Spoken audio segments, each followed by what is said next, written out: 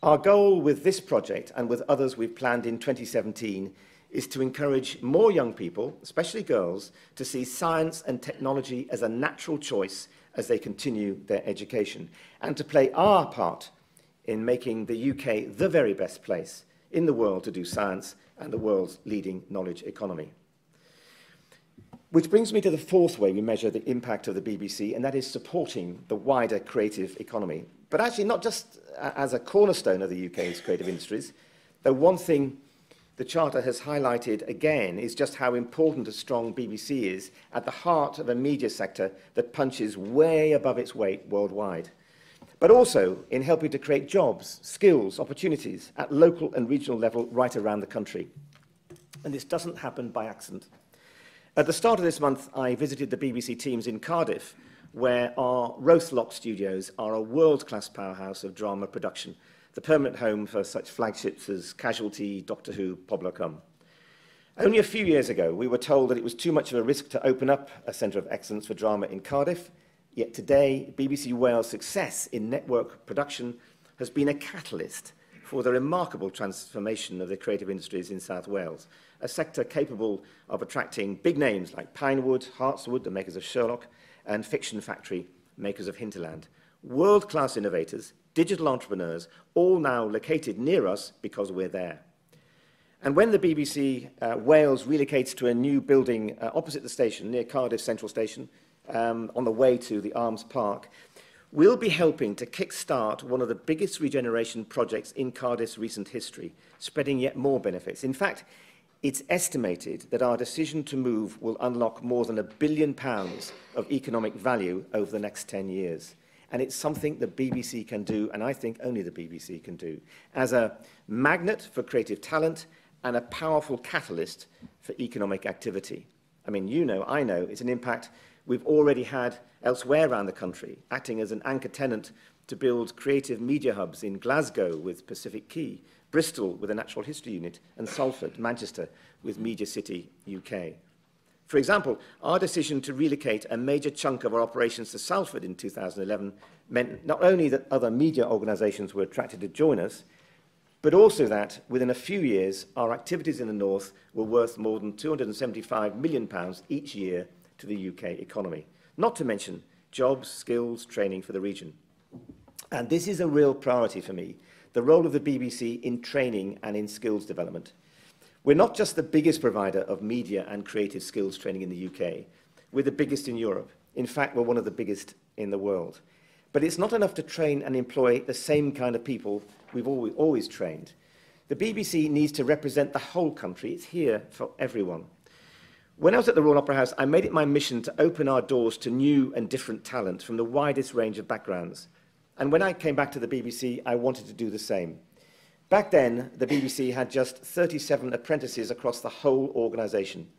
And I set us a target of reaching 1% of our workforce within 3 years.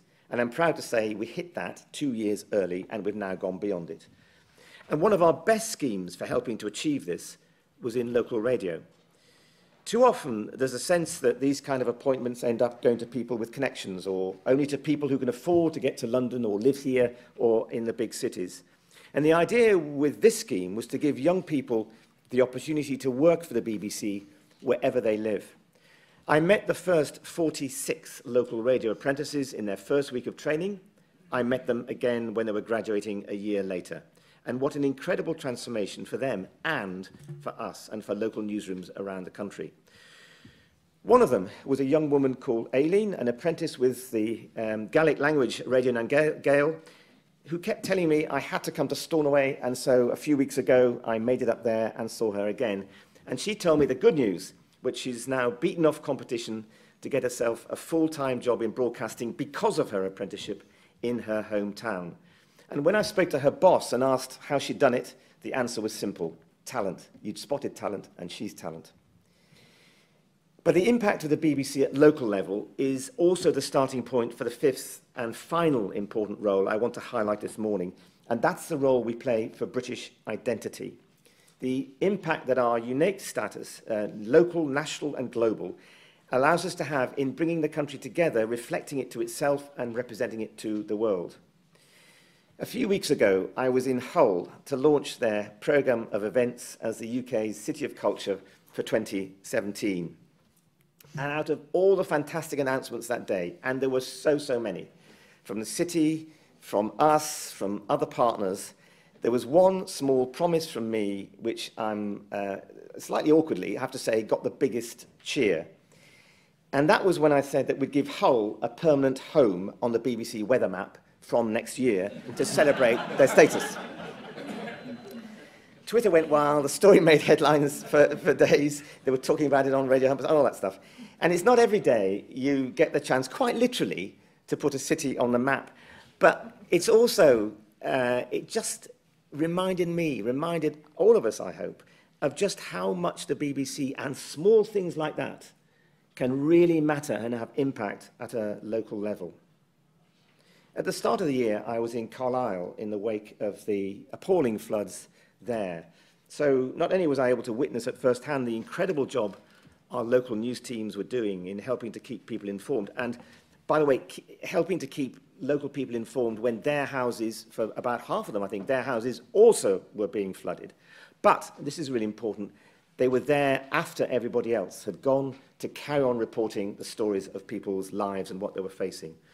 And I spoke to some local people who were telling me, actually very forcefully, that it's actually the BBC Radio Cumbria, more than anything else, that helps unite and define Cumbria as a region. And once again, it really brought home how important the BBC is to our sense of identity, but not just at a local and regional level, but globally too. For nearly 85 years, the BBC World Service has been our voice to the world, one of the country's biggest sources of international influence, carrying our cultural and democratic values across the globe. It's a gift to the world, from the BBC, from you, on behalf of Britain. Nearly 70% of UK opinion formers say it does the most to serve our interests abroad, and it's ranked second by the public after the armed forces. The government recognised this again last year when I went to them with a proposal for more funding, and they decided to commit nearly £290 million to enhancing the World Service between now and 2020. This is the biggest expansion of World Service since the 1940s, allowing us to reach millions more people around the globe, in places where it's needed most and in new ways. That means making the most trusted source of news and information worldwide available in 11 new languages, taking us to over 40 in all. And it means enhancing our existing services with more digital content and a greater range and depth than ever before. This will get us well on the way to our target of reaching 500 million people across the globe by our centenary year in 2022.